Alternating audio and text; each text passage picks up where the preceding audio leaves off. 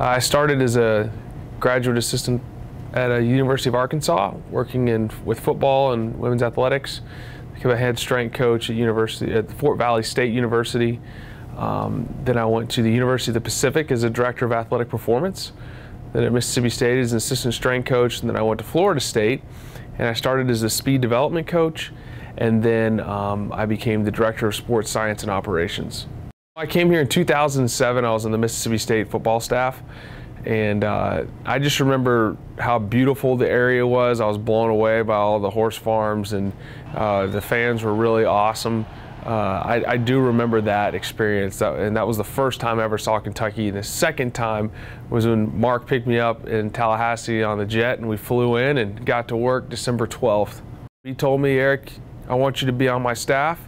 And he said, "I believe in what you've been doing here at FSU." And he said, "I want to expand the role." He said, basically, I want you to oversee all aspects of performance and really put the high performance model in place in Kentucky, because he thought it would separate us. And so when he told me that, I said, I'm on board, because I believe in Mark, I believe in Coach Stoops' vision, and I believe what we can get done here. Well, I heard of the high performance model first in Australia.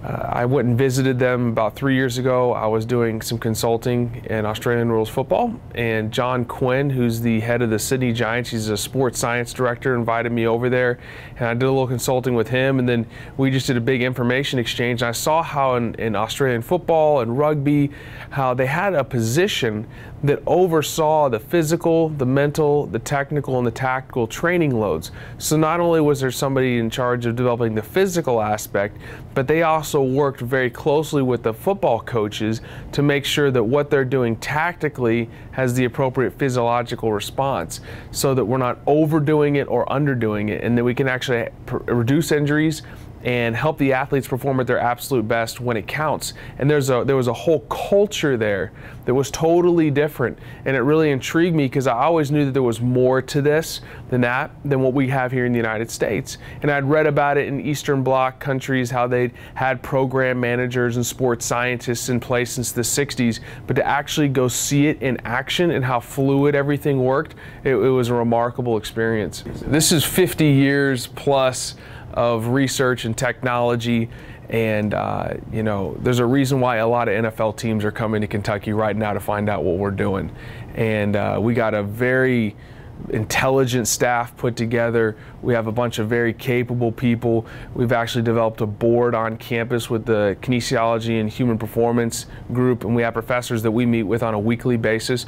It's not just in football, we're involving the campus, and we got people excited on campus, and we're using the resources that Kentucky have. We're a world-class institution, and we're using the resources at our fingertips to help make this football team the best it can be.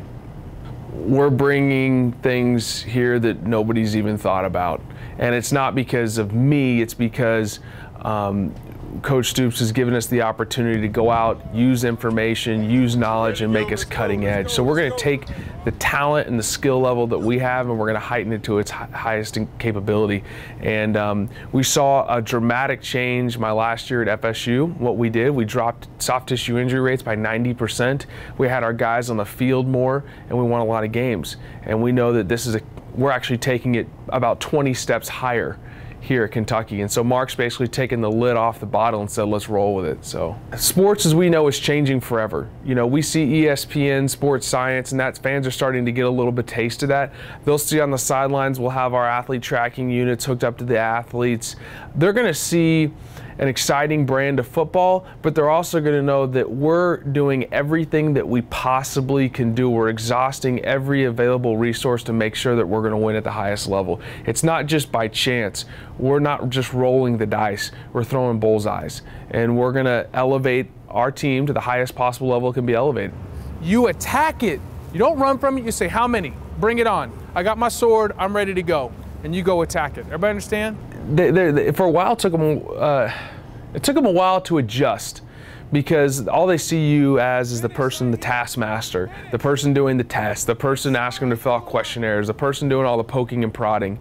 But then when we get a chance to interact with them at training table, we get a chance to interact with them in different settings, and they realize, hey, we're here because we love them, we care about them, and they're starting to get excited. They realize the expectation levels have changed forever.